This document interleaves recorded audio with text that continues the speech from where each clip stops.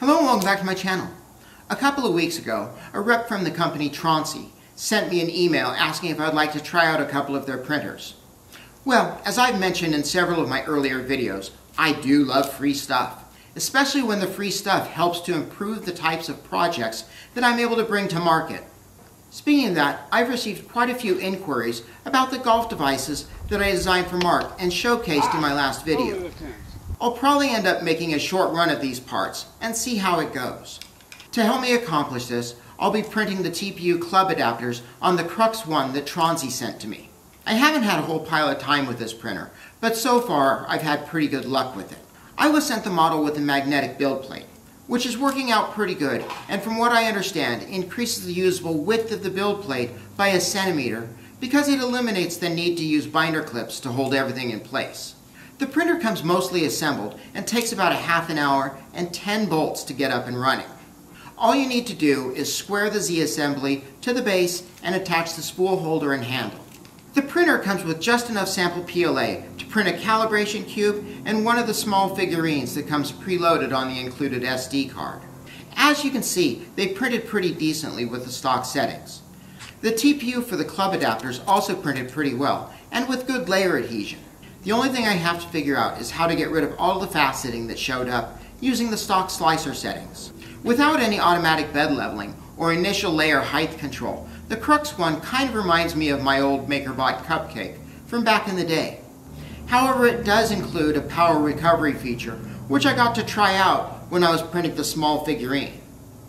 Unfortunately, about 3/4 of the way through the print, the power of the shop blipped.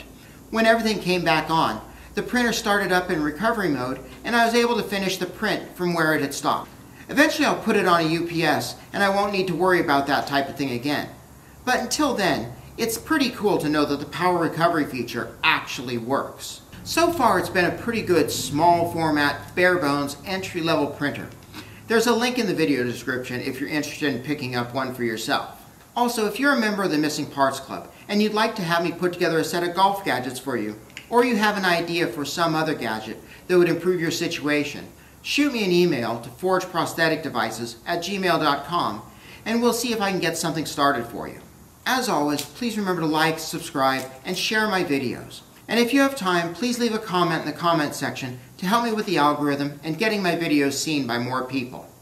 If everyone that watches my videos does this for me, it'll only be a matter of time before my work gets picked up and I'll be able to really make a difference for the Missing Parts crew. Let me know what you think in the comment section. Thanks for watching.